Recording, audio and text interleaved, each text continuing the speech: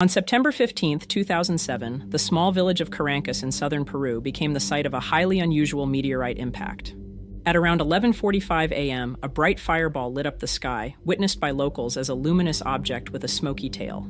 It was observed at a low altitude, about 1,000 meters or 3,300 feet above the ground, before crashing into the Earth with an estimated force equivalent to 4 tons of TNT.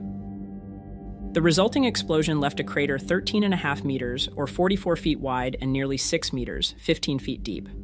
The impact was powerful enough to register as a minor earthquake on Peru's seismological network, and nearby structures weren't spared. The force shattered windows at a health center half a mile away and damaged buildings from debris thrown into the air. What truly set the Carrington impact apart were the strange events that followed. Villagers quickly gathered around the still-steaming crater, only to report feeling unwell shortly after. They observed water boiling in the muddy crater, and many began experiencing nausea, vomiting, headaches, and skin irritation. Even police officers who arrived to investigate felt ill, sparking fears of toxic substances being released from the meteorite. As more people fell sick, physicians were forced to set up additional medical tents to handle the surge in patients.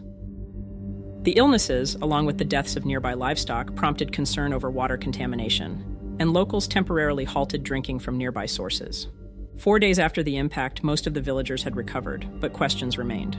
Scientific investigations revealed that the meteorite, despite its small size, roughly 10 feet in diameter, struck with extraordinary kinetic energy, likely because the high altitude of the impact site in Peru reduced its atmospheric drag. This allowed the meteor to maintain higher speed and temperature upon impact, making the ground unusually hot.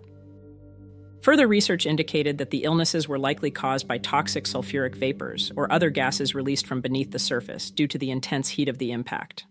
The Carrington Event, while relatively small by space object standards, caused significant disruption and attracted global attention for its unusual aftermath and scientific implications.